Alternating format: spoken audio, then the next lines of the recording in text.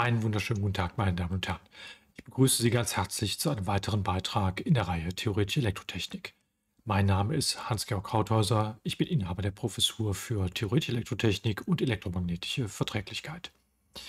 Wir werden heute in diesem Beitrag einen neuen Block anfangen, nämlich den Block der quasi-stationären Probleme. Das sind Probleme, die insbesondere dann bei technischen Anwendungen auch eine große Rolle spielen. Und ja, damit fangen wir einfach an mit den Grundlagen.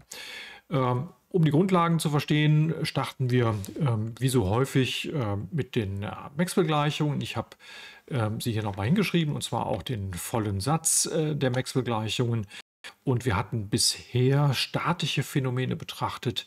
Das heißt, wir hatten die Zeitableitungen, die hier in den beiden dynamischen Gleichungen auftauchen, also Rotation E gleich minus dB nach dt, das Induktionsgesetz, und Rotation H gleich J plus dd nach dt, das ist das Ampere'sche Durchflutungsgesetz mit der Maxwell'schen Ergänzung. In diesen beiden Gleichungen hatten wir bisher die Zeitableitungen beide vernachlässigt. Das wollen wir jetzt nicht mehr tun. Wir werden aber auch noch nicht dahin gehen, dass wir beide Zeitableitungen berücksichtigen, sondern wir werden eben uns an den Punkt dazwischen setzen, indem wir eben nur einen der Terme vernachlässigen und den anderen also mitnehmen. Das heißt, wir haben zwei Fälle.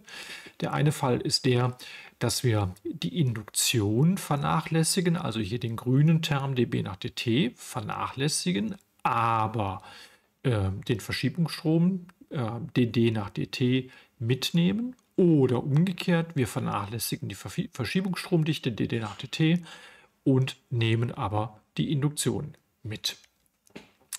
Eine Bemerkung, die wir an der Stelle schon platzieren, was wir später dann noch sehen werden. Wir werden dadurch, dass wir nur eine der Zeitabhängigkeiten mitnehmen und nicht beide Zeitabhängigkeiten mitnehmen, hier noch keine Effekte von wirklichen elektromagnetischen Wellen haben. Die bekommen wir tatsächlich dann erst, wenn wir beide Zeitabhängigkeiten mitnehmen. Das liegt daran, dass man für elektromagnetische Wellen tatsächlich die Rückkopplung über beide Kanäle braucht, und das bekommt man eben erst, wenn hier in beiden dynamischen Gleichungen die Zeitableitungen noch stehen, wenn sie also beides wirklich dynamische Gleichungen sind. Ja, und wenn wir zwei Fälle haben, vergeben wir für diese beiden Fälle eben auch Begrifflichkeiten, und wir wollen den Fall, wenn wir die Verschiebungsstromdichte vernachlässigen, das heißt, dass wenn sie entweder wirklich 0 ist oder so wie es hier hingeschrieben ist, wenn sie wesentlich kleiner ist als die Leitungsstromdichte, dann reden wir von der sogenannten Magneto-Quasistatik. Und wenn wir die Induktion vernachlässigen, also wenn sie wirklich gleich 0 ist oder wenn wir die Effekte vernachlässigen, dann reden wir von der Elektro-Quasistatik.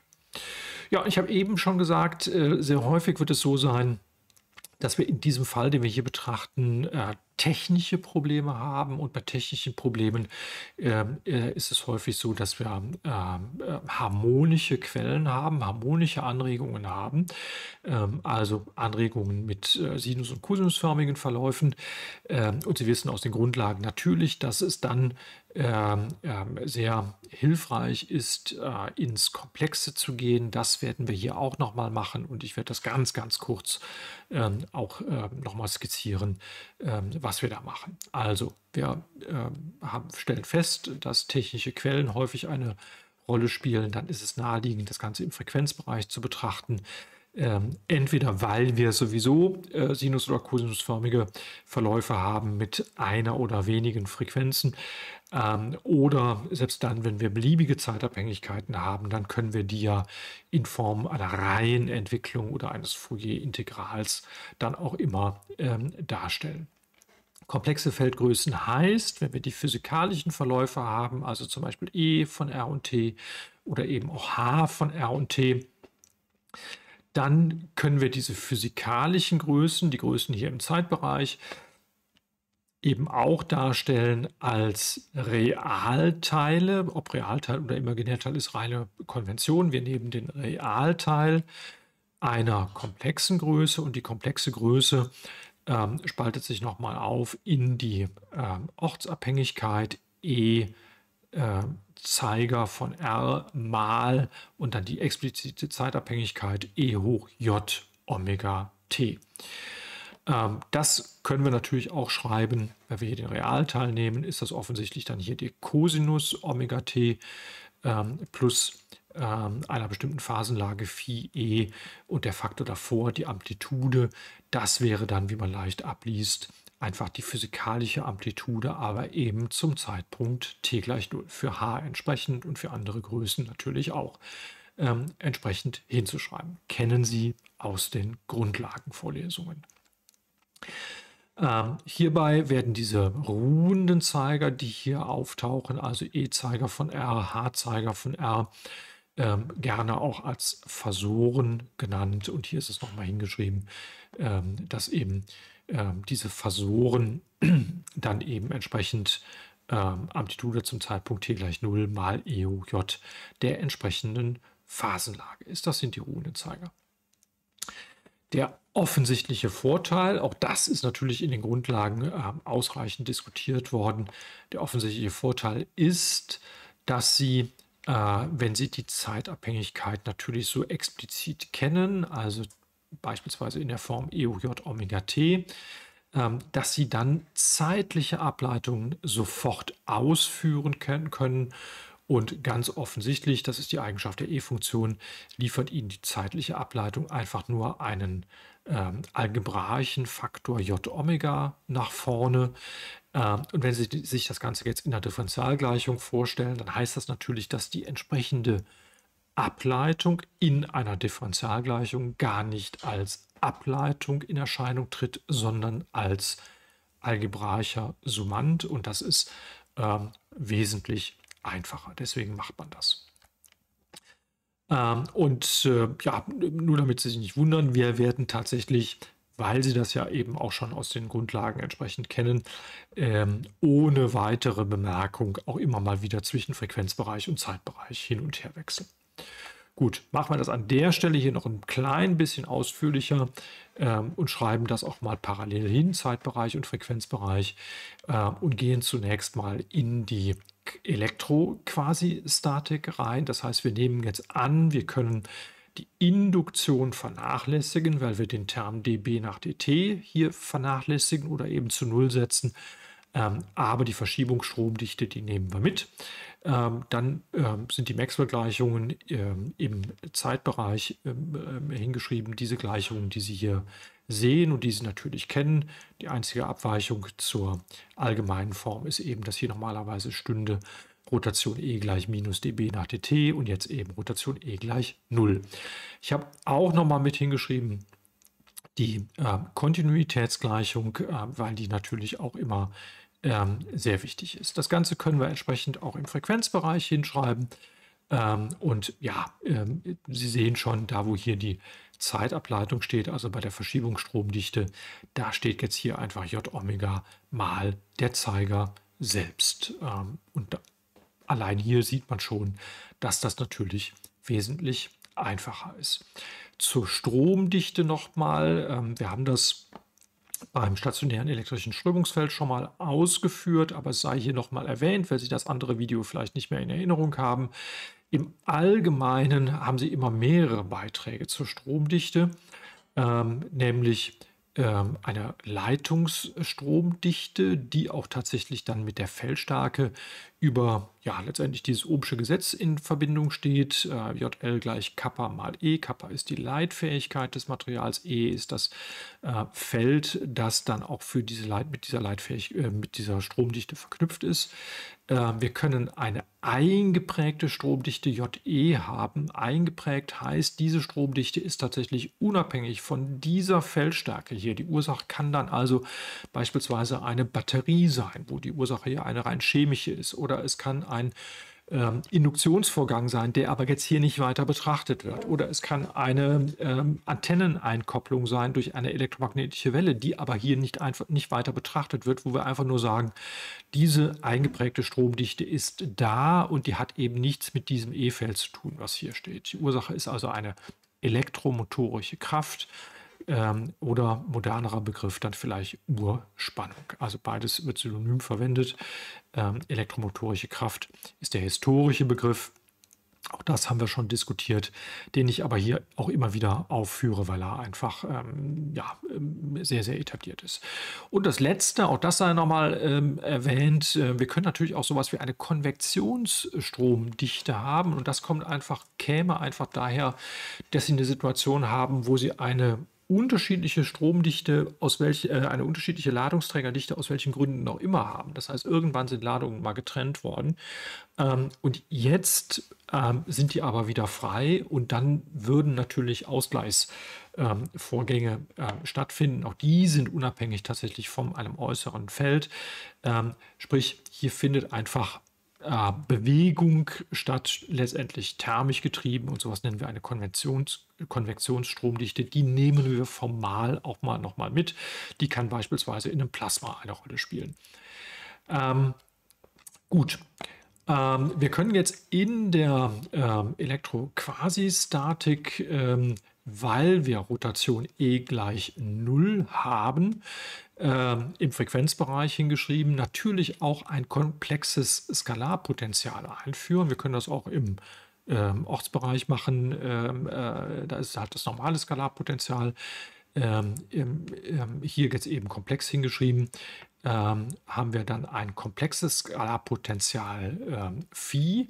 Und mit diesem komplexen Skalarpotential, den Nutzen von Skalarpotentialen haben wir ja schon kennengelernt, können wir jetzt auch einfach weiterrechnen. Dafür betrachten wir zunächst mal noch die dynamische Maxwell-Gleichung, Rotation H gleich J plus J Omega D, also Ampere'sches Durchflutungsgesetz und Maxwell'sche Ergänzung.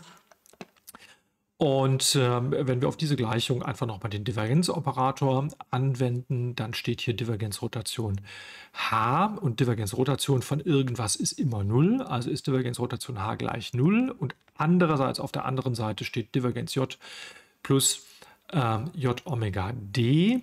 Und hier kann man jetzt für J natürlich einsetzen. J haben wir ja gesagt, ist Kappa mal E plus eingeprägte Stromdichte plus Konvektionsstromdichte.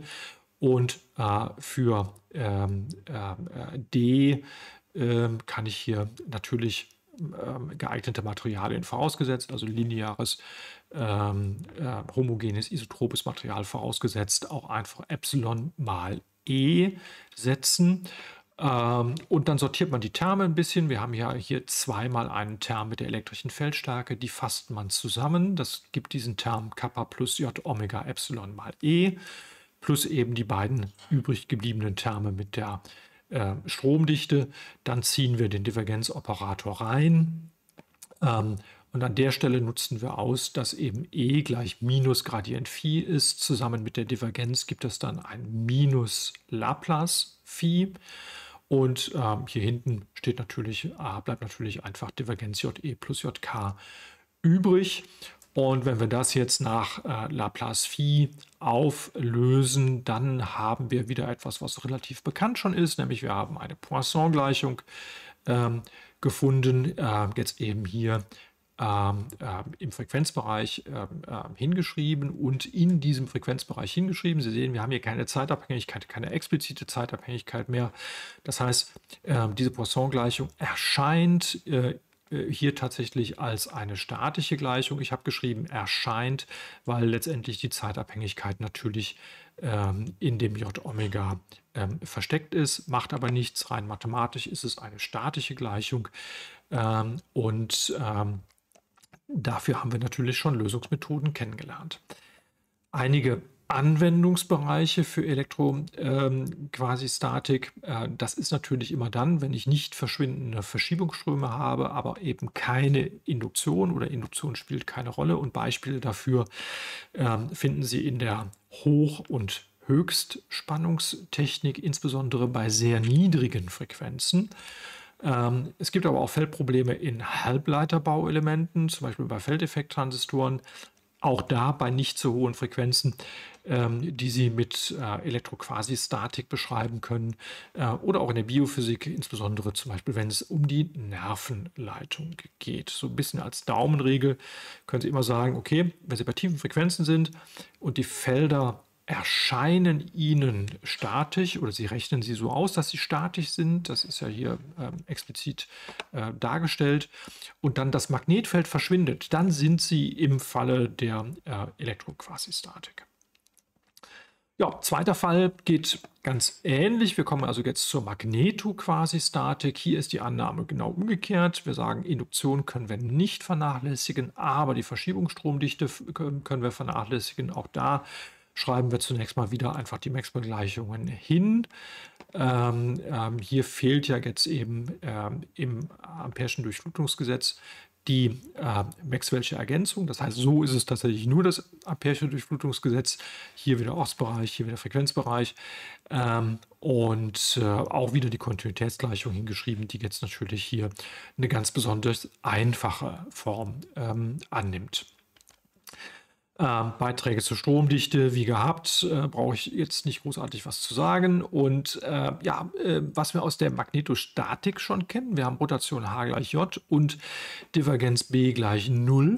Damit sind die Magnetfelder eindeutig bestimmt. Schauen Sie das in der Magnetostatik ruhig nach. Und wenn ich das zusammennehme mit der dritten Gleichung, nämlich Divergenz J gleich 0, dann habe ich genau die Formeln der Magnetostatik, die hier strukturgleich sind. Das heißt, wir sehen hier sofort, dass letztendlich für die Felder hier wieder das, was wir in der Magnetostatik auch herausbekommen haben, wieder abfällt, weil wir einfach strukturgleiche Beziehungen haben in der Magneto-Quasistatik. Das bedeutet natürlich auch, dass die ganzen Lösungsmethoden hier übernommen werden können. Ein bisschen haben wir das übrigens auch schon beim statischen elektrischen Strömungsfeld gesehen. Gut, einige Anwendungsbereiche. Also wann ist das tatsächlich so, dass Verschiebungsströme verschwinden und Induktion eine Rolle spielt? Das ist beispielsweise eben der Skin-Effekt, auf den wir später tatsächlich dann eben auch noch eingehen werden. Das ist ein Diffusionsphänomen in leitende Strukturen hinein. Schauen wir uns im nächsten Beitrag dann etwas näher an und das dann eben insbesondere spielt bei Übertragungsleitungen bei höheren Frequenzen eine Rolle, weil vom Effekt her ist es so, dass Ihnen dann nicht mehr der gesamte Leitungsquerschnitt für eine Signalübertragung, für eine Stromübertragung zur Verfügung steht. Und natürlich, ja, wenn ich Induktion nicht vernachlässige, dann ist es natürlich auch die Induktion selber, die hier ein wichtiger Bereich ist. Und Probleme, bei denen Induktion nicht nur eine Rolle spielt, sondern der dominierende Effekt ist, das ist Ihnen natürlich klar, das sind insbesondere eben elektrotechnische Antriebe und Generatoren. Daumenregel wieder, schauen Sie an, wie ist das bei tiefen Frequenzen. Wenn da die Felder statisch erscheinen und das E-Feld verschwindet, dann sind Sie in dem Bereich Magneto-Quasistatik.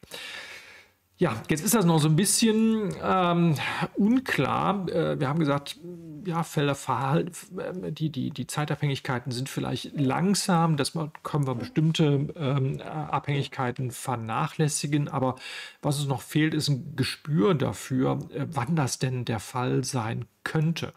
Die Frage ist so ein ganz klein bisschen in Richtung der zeitlichen Veränderungen. Wann ist eigentlich eine zeitliche Veränderung, eine langsame zeitliche Veränderung? Das möchte ich Ihnen hier ganz grob und wirklich so ein bisschen hemdsärmlich darstellen, weil es, glaube ich, wirklich nur darum geht, ein Gefühl dafür zu bekommen und eine Abschätzung machen zu können, was beispielsweise die Linearausdehnung eines Gebietes mit der Veränderungsgeschwindigkeit zu tun hat.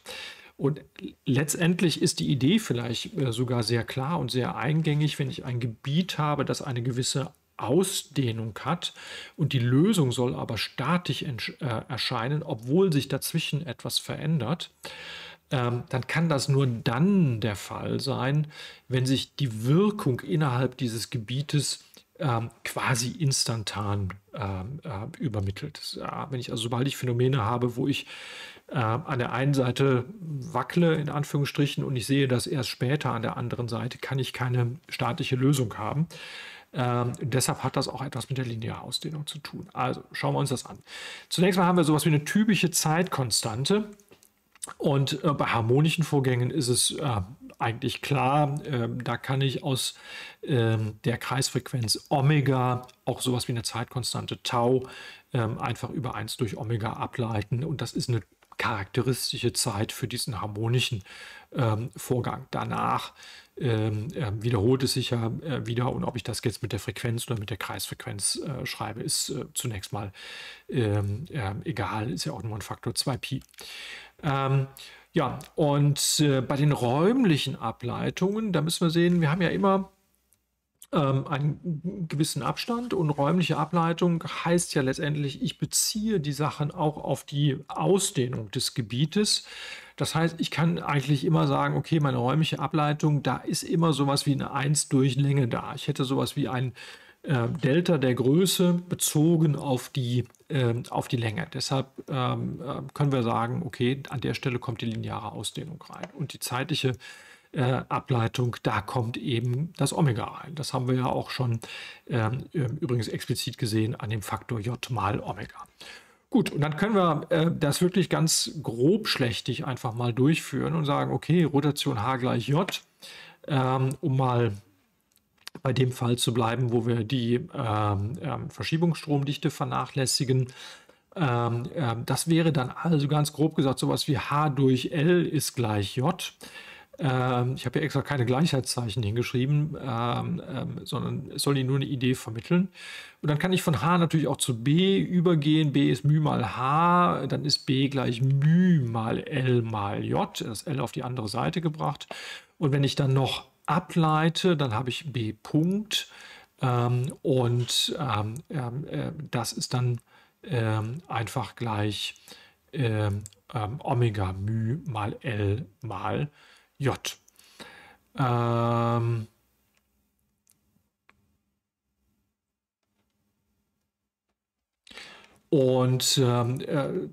Zum Zweiten betrachten wir Rotation E.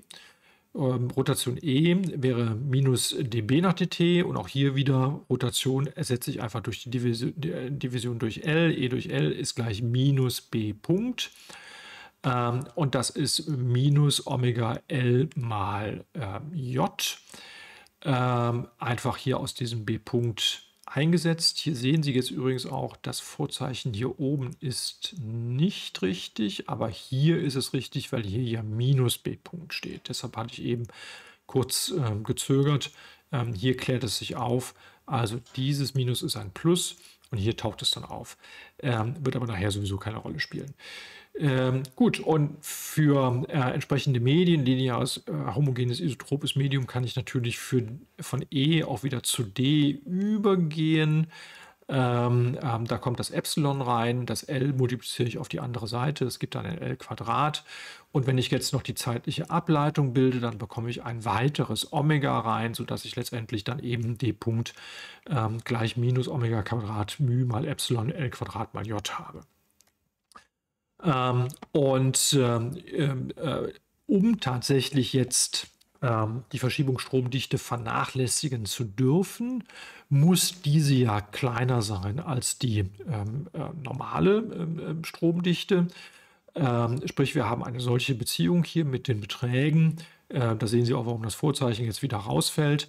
Und ich kann jetzt einfach vergleichen und sagen, ja gut, dann muss eben D-Punkt-Betrag, also Omega² μ mal Epsilon L² mal J, muss dann eben wesentlich kleiner sein als J.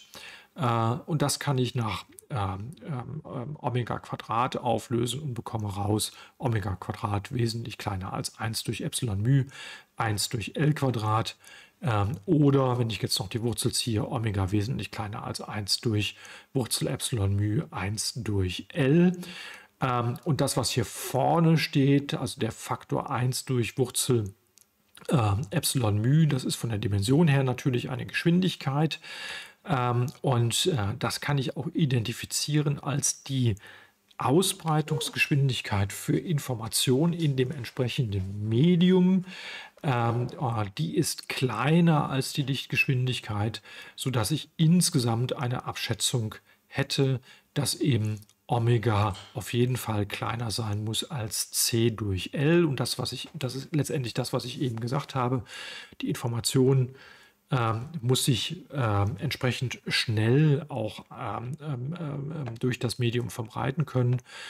Und ja, Vakuum-Lichtgeschwindigkeit werden wir später natürlich bei Wellen noch genauer sehen, aber Sie wissen das wahrscheinlich schon, grob ist der Wert 3 mal 10 hoch 8 Meter pro Sekunde. Das heißt, die Vakuum-Lichtgeschwindigkeit ist sehr groß.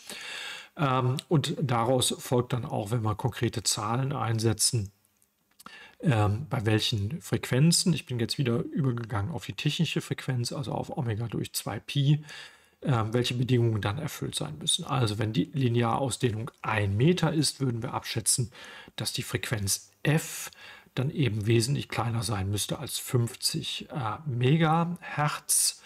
Bei 2 Meter kommen wir dann auf 25 Megahertz, bei 10 Meter auf 5 Megahertz und so weiter und so fort. Wir können natürlich auch umgekehrt rechnen. Wie sieht denn das aus bei 50 Hertz? Und wenn Sie das umgekehrt einsetzen und bei 50 Hertz betrachten, würden Sie herausbekommen, dass die Länge dann klein sein müsste gegen 1000 Kilometer. Und ja, da sehen Sie letztendlich auch, warum diese elektroquasistatischen Sachen bzw. magnetoquasistatischen Sachen dann eben gerade auch im technischen Bereich eine große Rolle spielen. Für technische Ströme 50 Hertz ist diese Bedingung, dass die Struktur kleiner ist als 1000 Kilometer, eben sehr häufig erfüllt. Und dann ist das eben auch eine gute Näherung. Gut. Das wäre auch das, was ich Ihnen an der Stelle zunächst mal als Grundlage mitteilen würde. Wie immer bleibt mir nur, mich für Ihre Aufmerksamkeit zu bedanken und auf die Webseite zu verweisen für weitere Informationen. Bis zum nächsten Mal.